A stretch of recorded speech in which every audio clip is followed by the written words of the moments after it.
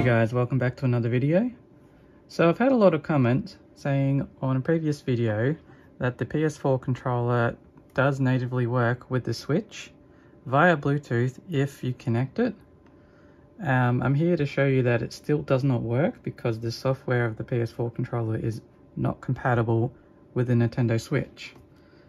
So I'll show you again. We'll put it into pair mode. As you can see, it is flashing. And jump into the settings on the Switch. Going down to controllers. And as you can see, this is enabled.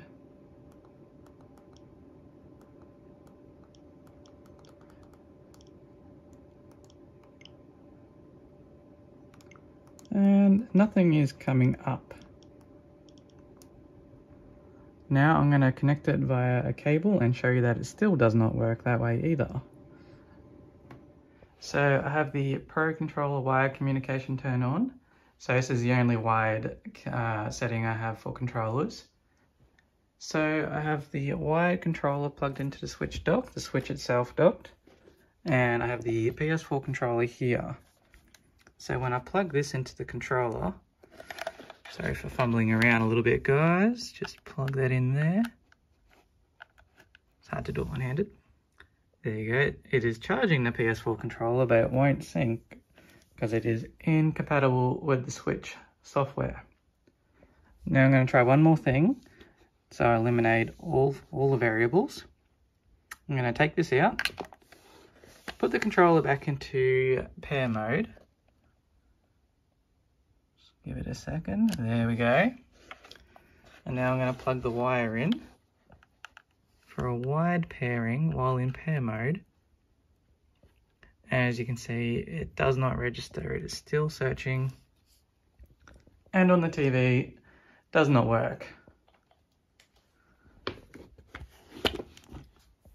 Now the only way to get this to work is there's a range of aftermarket dongles you can put into your USB port on the back of the Switch, and what it does is it sends a signal from the Switch and it basically acts as a virtual wired controller for the PS4 controller, and that will convert the signal which is compatible from the PS4 controller to your Switch.